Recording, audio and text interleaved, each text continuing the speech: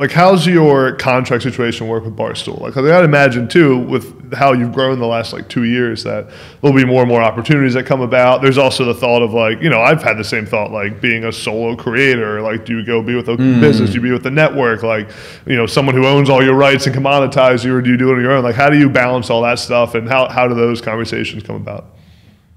So like contracts. So we mine.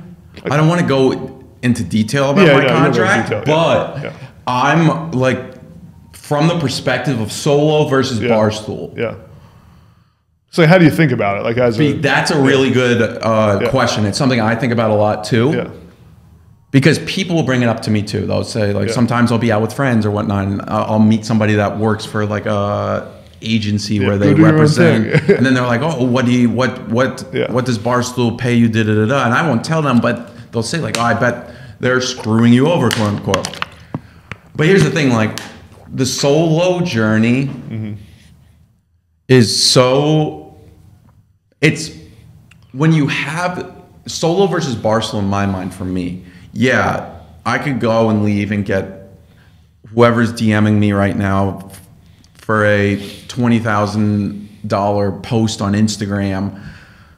I can do that, but here's the thing. That may not be there in a month, 2 months, 3 months, a year. Now, obviously, you can bet on yourself and whatnot, but the solo aspect is something that Barstool gives you. They allow us to be by ourselves.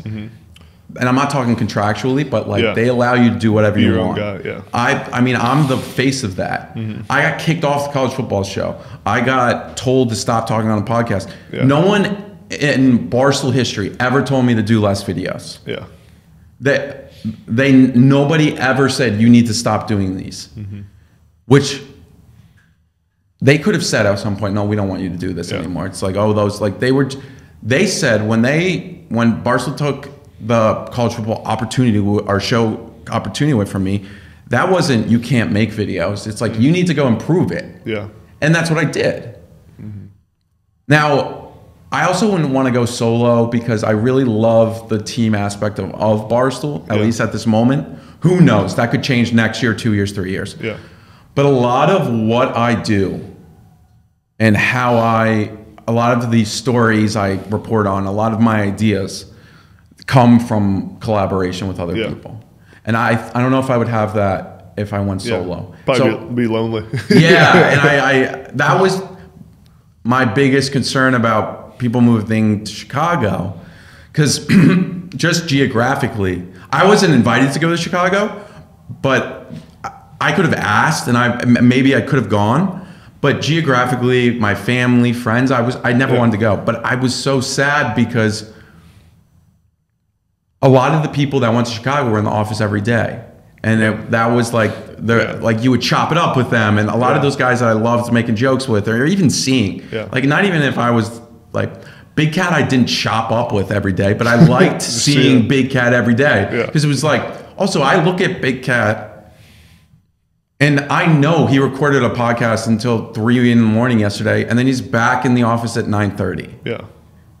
Like that, you take inspiration from that, because it's like, hey, this guy who's #1 sports podcast in the world, outside of Travis Kelce, but he's like, and then he does another show. He does a daily show at 1 p.m. For 2 hours. Like, he's always doing stuff, and I always saw him doing stuff, and he was always around. And I always thought to myself, how does he have that energy? And that was just because, I mean, maybe he has the energy, but like just the will to just like keep doing it. And that was like I guess my biggest thing was I just stayed alive at Barstool. No one cut me. They just said, oh, you're off the show. And then no one cut me, and they allowed me to do other things. But I went off on a tangent there, but with the loneliness aspect, I think I would be. And in New York, we still have a lot of great guys, and it's just a smaller group now, which kind of stinks, but it's like, that's life. Nothing stays the same forever. It's like you keep adapting. It's like when you leave high school, it's like, I remember in high school, it's like you didn't want to leave high school. Like, obviously you want to go to college, but it was like high school is like all your friends are together.